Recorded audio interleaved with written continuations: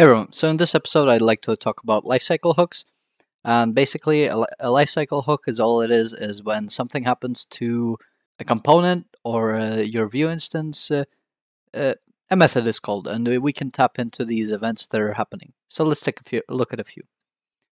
Let's go ahead and type created here, and let's just console log main created. Let's copy this, and instead of created, let's type mounted, and main mounted. Now I'll leave a diagram for with in the description with all the explanations for all these, but basically that's if you want to go deeper, because I don't think you need to understand more than that this method is ran when something happens.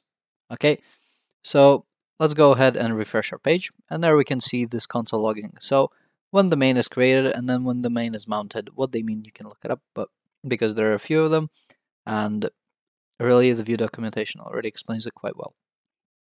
Now, another thing what I really want to do is show how it works with components, because it's really going to help when we go work with components in the future episodes. So after our props, let's do the same like lifecycle hooks in our components, but here I want to specify before destroy and component destroyed, and here I want to say component created. Okay, so let's refresh this, and you can see that we create the main, and then 3 of our components are created, and then the main is mounted. So mounted basically means that it's mounted to the DOM. So in here, let's bind a VF statement to the paragraph that wraps our components. So what we're going to do is we're going to destroy and create our components on the fly, and we're going to do this with VF. So we're going to do VF show, and here where we have toggle, let's remove this user assignment, and let's do the same what we did before with show equals not show.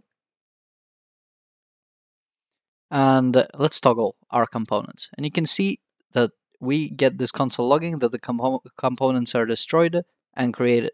And this is quite a big functionality. How to use this, I will again, I'll go in depth later on in the future, but basically the main point that I want to make is that VF destroys everything in here. So if it's false, it's the same as having an empty block here, or rather even not having this paragraph at all.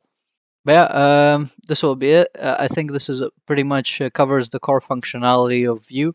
And in the coming episodes, we're going to dive in a little bit deeper into the JavaScript development environment and how to use the Node Package Manager, Webpack, and all the other good stuff. If you have any questions, leave comments. If you'd like me to go in depth a little bit more of certain core functionality, I can, explaining certain caveats and features, like, you know, the intricate stuff.